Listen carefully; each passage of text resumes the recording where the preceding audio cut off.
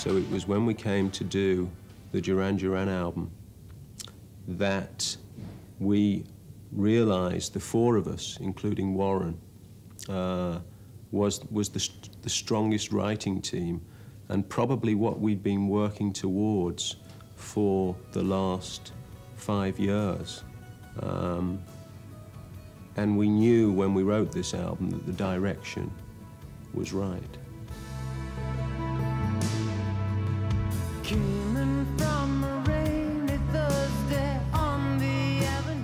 Too much information.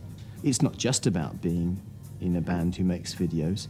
It's also about the fact that, you know, people are flicking through the channels. They're watching somebody being blown away on one channel, and then they flick at another channel, and this band there going, "This video was made with love to you."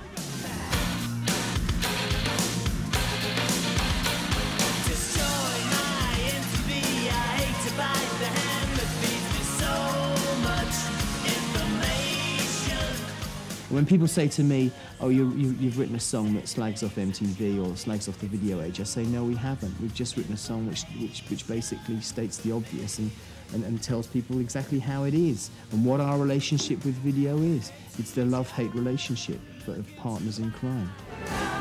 I think the ups and downs and the jagged edges are what has brought us to where we are. The current live show is so different than the shows we did in the early 80s. But I don't regret having done any of them, because at the time each one seemed to be right. We just always try and keep a little bit ahead of what we see in the future of music for ourselves, and just keep trying to reach that little bit further and grasp that thing, whatever it is. But as soon as we've never got hold of it yet, you know, we keep pulling.